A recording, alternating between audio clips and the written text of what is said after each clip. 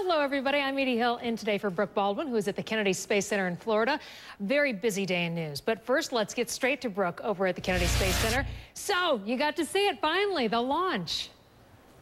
I finally got to see it. It was a pinch-me moment for me, and I kind of looked over to my colleagues and said, guys, this is a moment going down in history. We're going to remember it being together. And right about now, the STS-135, or Space Shuttle Atlantis, is climbing. It's about 200 miles up in orbit, chasing the International Space Station before it docks there early Sunday morning. If you were under a rock, I don't know, if you weren't watching television this morning, we're going to replay that major moment, the moment of history. The launch happened just about 3 miles over my shoulder from Launch Pad 39A. It was a go, amazingly. Quite a suspenseful morning, though. We'll have that. Also, you're going to meet a woman. As I was in the midst of thousands of spectators this morning watching this historic moment unfold, she was wiping away tears, talking to me about the patriotism and the poignance of this 135th and final shuttle launch. And also, you'll have to see, Edie, some pint-sized astronauts looking ahead to who knows what will be their next dream, how they will next get into space. Back to you. You were one of those pint-sized astronauts a couple of years back, many years back now, I guess. So this is exciting for you. 20 years ago. All right. Brooke? It was amazing. It was amazing. We'll rejoin you in just a couple of minutes. Thank you.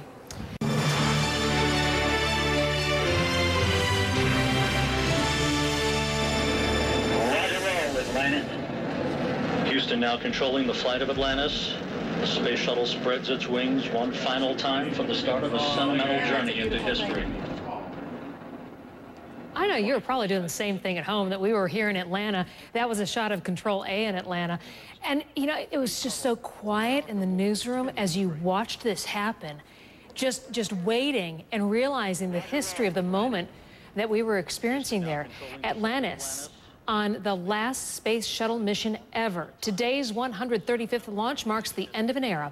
The NASA narrative I found fascinating. They described the liftoff as 4.5 million pounds of humans and hardware bound for the International Space Station. The 4 astronauts on board are due to arrive at the floating observatory on Sunday and then begin delivering supplies. And they're expected to return back to Earth July 20th.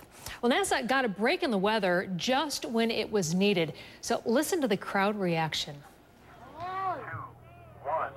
0 and liftoff.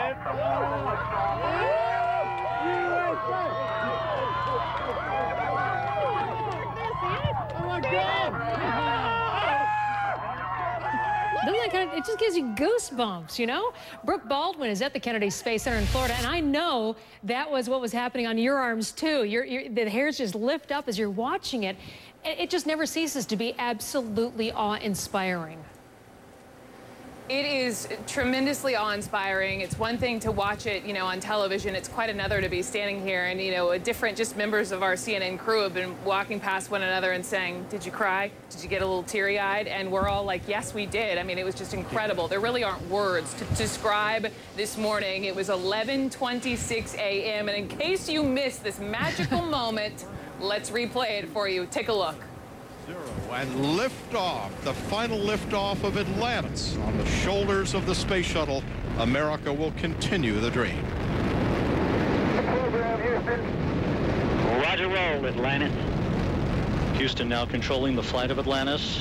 The space shuttle spreads its wings one final time for the start of a sentimental journey into history.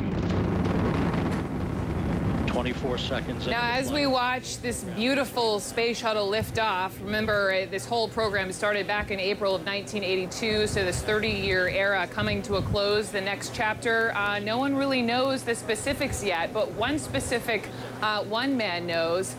Here's a statistic for you. Once this whole shuttle program is said and done, 7,000 people will lose their jobs. And I spoke with one of those men. His name is Todd McLaughlin. He is a husband. He's a father of 2 little boys. He's a U.S. Navy veteran, and his last day is the final day of this shuttle mission here up in space. And, he works in avionics. He works with the solid rocket boosters, the SRBs, on the space shuttles. And he talked about how he was hoping, this day, this morning, would be when the shuttle would lift off, because as much as he wanted to see the shuttle lift off with his actual family, this was really the final day that he could share this moment with his NASA family. Listen. Everybody's part of the A-team. just having them move out of the area is going to be hard. It's your family. It is, exactly, family. Exactly. In fact, we were just talking about if the launch actually, you know, the weather doesn't work out for us and the launch extends into the weekend, we were just saying, well, you know, we'll get to be with our family to watch the launch at least. And this being the last launch, I love my family and everything, and I love having them with me. I love being with them to watch the launches. But that last launch you really want to watch with your work family. I'm really hoping it goes off Friday, because being able to spend that last moment with the people that I work with is definitely something that I'm looking forward to. So Todd and his family, you know, their roots are deep here in the Cape Canaveral area. They don't want to leave. His fingers are crossed he can find some sort of avionics job similar to his history, so they won't have to leave. He's very eager to learn what the next step will be. And you know who else is eager to learn what the next step will be, Edie? A couple of precious little kids. I tell you what, I watched this liftoff this morning at the Kennedy Center Visitor Complex, and all these different, I kept turning my head, seeing all these little kids in their commander spacesuits.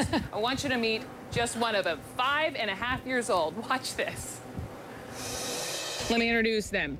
They are David, Jay, both of whom are 4 kindergartners, aspiring astronauts. And I have Cade here. Cade came all the way in from Colorado. Cade, high five for the commander suit, buddy.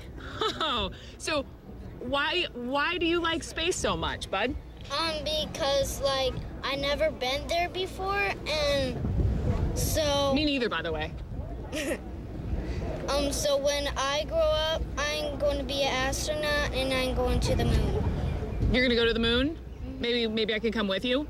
As a journalist, I could come with you on board? Yeah. What's so exciting about being here all the way from Colorado and seeing this launch? What are you so excited about? I'm so excited about is that, like, I never seen the launch before. I only saw it on the computer, but now is my first, my last time to see it, and... It is your last time. This is the last space shuttle. Are you a little sad about that? Yeah. So even, you know, a little kid from Colorado kind of gets it, Edie. He gets that this is an end of an era. And, you know, what do you do when you're a child and you dream of being an astronaut and you don't have a space shuttle to go up in? You know, that's kind of the next big question. Coming up next hour, I want to also share some sound from a woman who was just breathless, wiping away tears. This particular launch was so emotional for her and the 3 generations of family she brought here to Florida. Back into you. All right, Brooke, thanks so much. We'll see you next hour.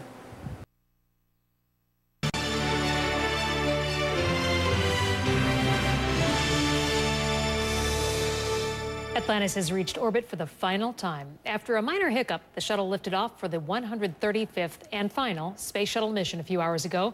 And here is what the end of an era looks like. T-minus 10, 9, 8, 7, 6, 5. All 3 engines up and burning. 2, 1, 0, and liftoff. The final liftoff of Atlantis on the shoulders of the space shuttle. America will continue the dream. The 4 astronauts are due to arrive at the International Space Station Sunday to deliver supplies. They're expected back home July 20th. Millions watched the blastoff on the Space Coast, on TV, even in New York's Times Square.